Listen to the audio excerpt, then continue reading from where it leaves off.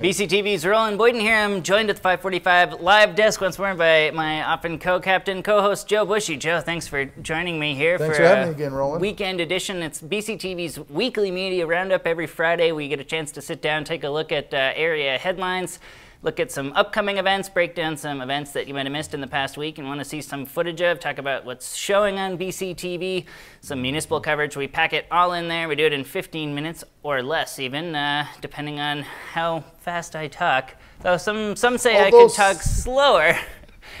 But we've got 15 minutes of your time, we hope. We're going to make the most of it here and break it all down on 545 Live.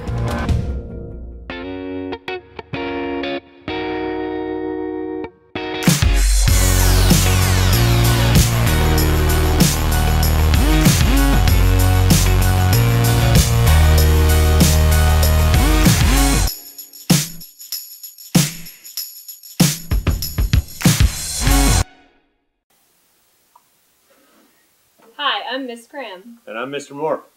And we're part of the BUHS TV television production team. We're going to be broadcasting when, Mr. Moore? Every Monday, Wednesday, and Friday morning, Ms. Cram. So make sure you stay tuned, Brattleboro.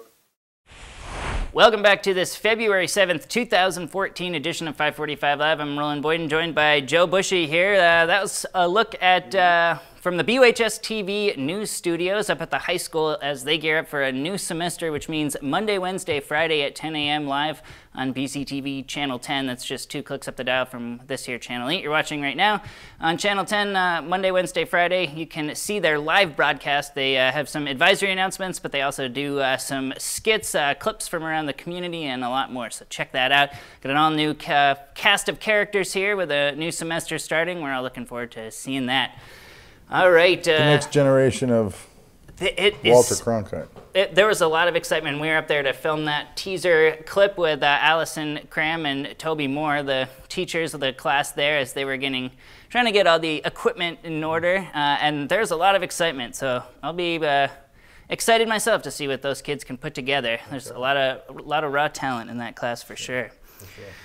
Joe, let's start with the select board meeting this week. That was broadcast live this past Tuesday on BCTV, but if anybody missed the multi-hour broadcast, we're going to play a clip for you in a moment, but we also can summarize. But of course, I should mention, if you really want the full perspective, the full picture, and how any of the many meetings we cover in BCTV go down, you can just watch them, the full meeting in their entirety, gavel to gavel at BrattleBoroTV.org.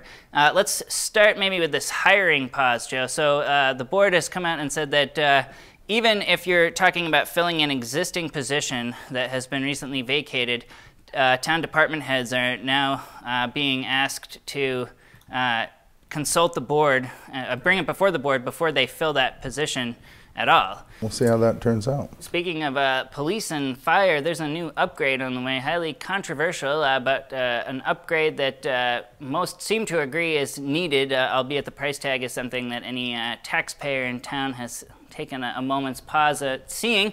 However, the upgrade is going forward, and the design firm behind the upgrades reported back to the board. They've been in close consultation with the Police Fire Committee that was appointed late last year. But they've got some designs here. That's where we're going to start with our clip. We've got the historic town hall. It's on the National Register.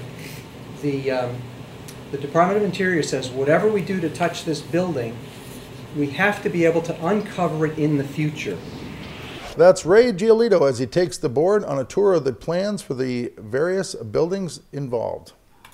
You can see not just more footage from that Brattleboro Select Board meeting, but you can see a variety of programs on this police fire proposed upgrade, including an open studio with Police Chief Gene Rinn and then Brattleboro Town Manager Barb Sondag that breaks down a lot of the details on the advantages of the new structure they proposed and the disadvantages of the current police structure that we happen to be in the midst of here, Joe, as BCTV comfortably situated inside.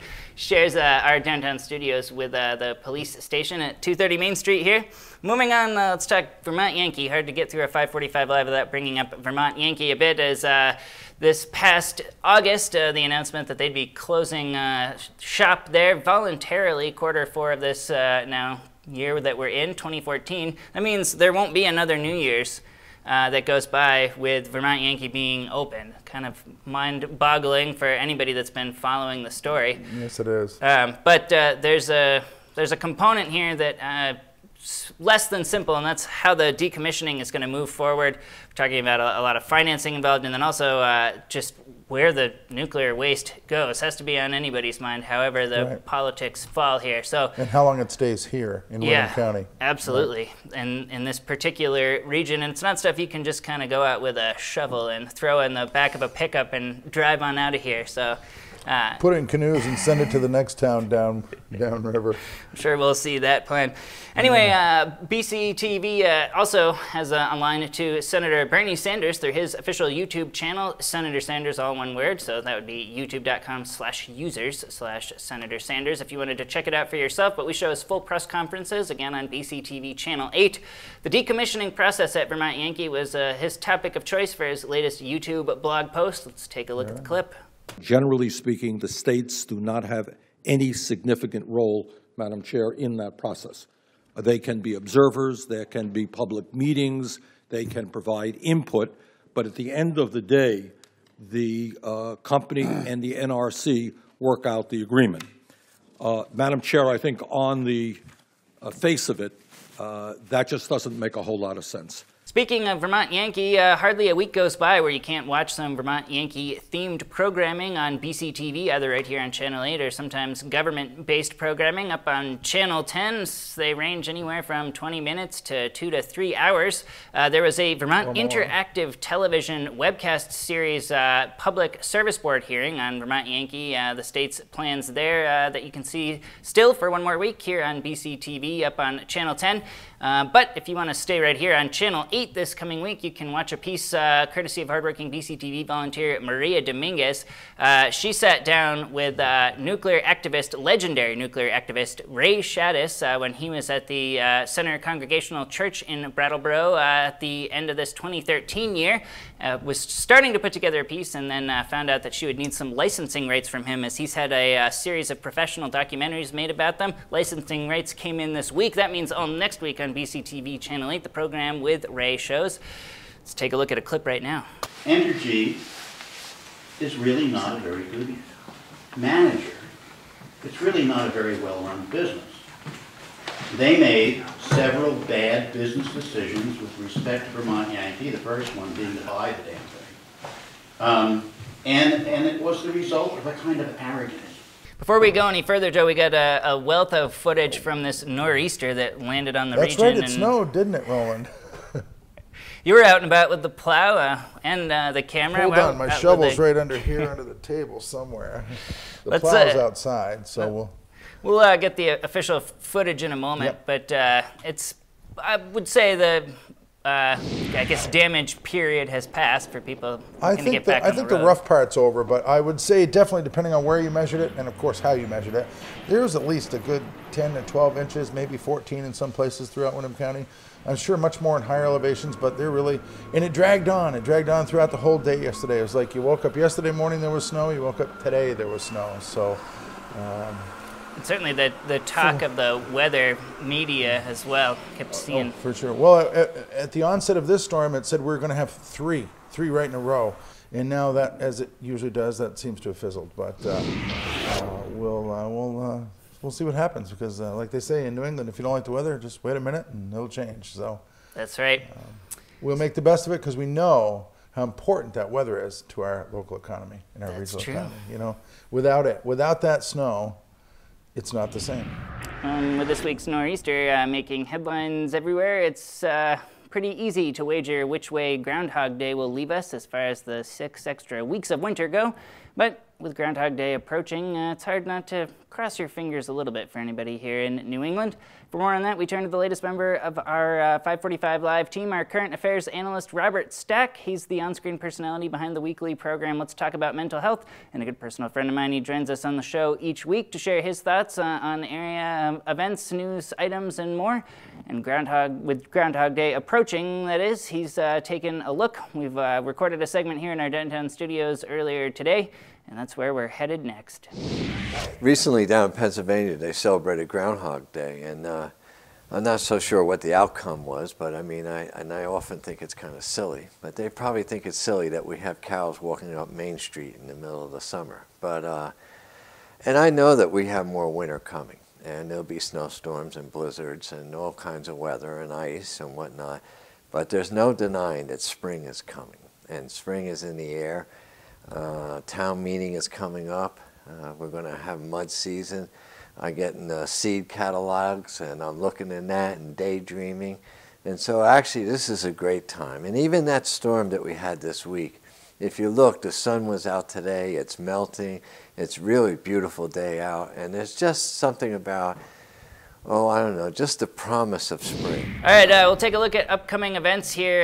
Let's start with a story. You've got video. Well, we got a little local story there. We got a local resident, Jay Meyer, has taken upon himself to join the Pink Heels tradition, and he has outfitted a fire truck in the pink tradition, all pink, and he will be coming through town here, coming up shortly. And he's going to be showing that truck off. And he's going to be down at the marina, and he's going to be getting his way through town, and y'all want to come out and take a look at that? It's pretty cool if you haven't seen that Pink Heels. Yeah, for folks maybe wondering, seeing a big pink fire truck. For more on the story, you were out when they came cruising through town last, Joe, to get a 545 Live story. We had actually just kicked off the 545 Live series here. I think it was week 3, week 4. That's right. It was very new. It was up when they were in the Home Depot parking lot. That's Remember right, yeah. There, yeah. Let's take a little 545 Live flashback here and take a look at that Roll footage. back in time. Hey there, we're up here on Putney Road in Brattleboro with the pink fire trucks. pinkheels.com.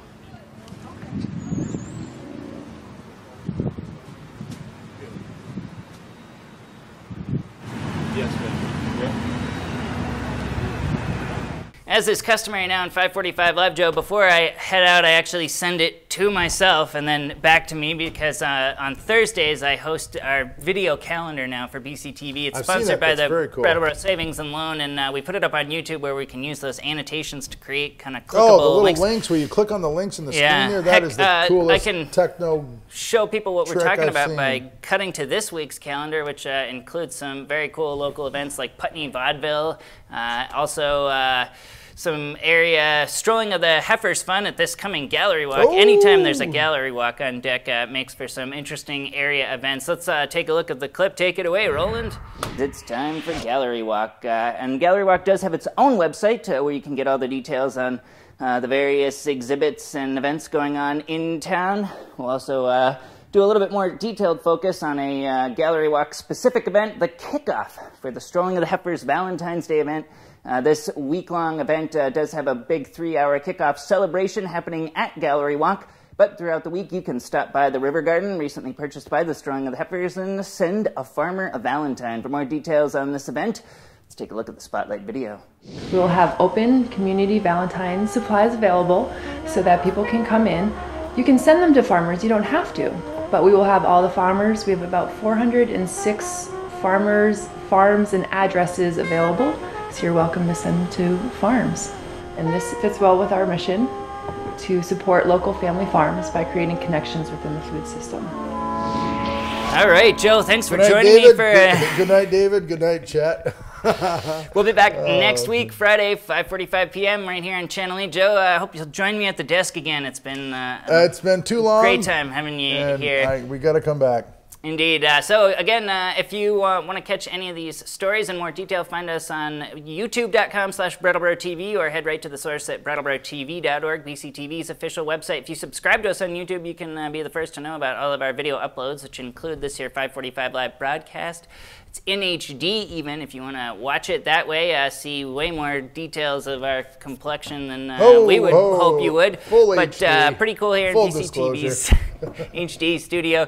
In the meantime, stay safe out there, enjoy the weekend, enjoy this gallery walk. We'll see you next week. Thanks for watching.